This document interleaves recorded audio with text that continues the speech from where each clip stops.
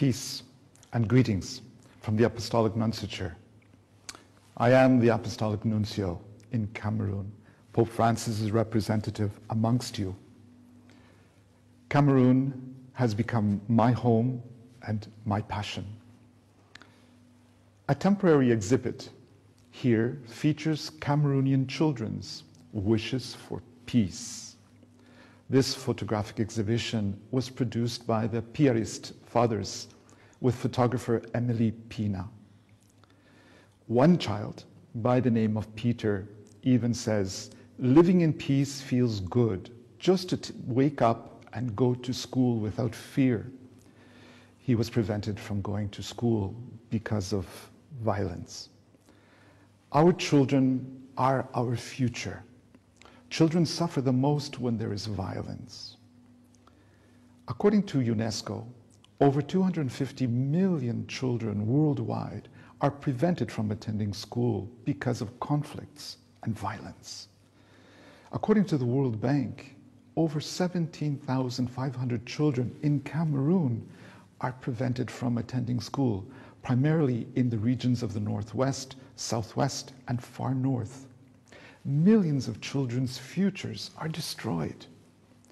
Violence is never justified. Violence comes from evil. Peace, and only peace, comes from God.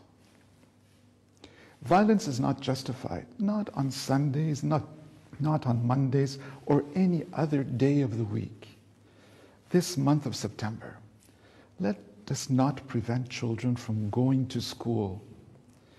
Let us free the children. Let us allow the children to build the future. I add my voice to countless Cameroonians from all walks of life, from north to south, from east to west, not least the voices of the Catholic bishops of Cameroon, who work tirelessly to build the future. Nelson Mandela once said, "Educating all of our children must be one of our most urgent priorities." We all know that educating, more than anything else, improves our chances of building better lives. Pope Francis reminds us that the mission of schools and teachers is to develop an understanding of all that is true, good, and beautiful. Dear friends, violence is never justified. Only peace is the way of the future. This month of September, please let the children attend school, and together let us work for peace. Thank you. God bless.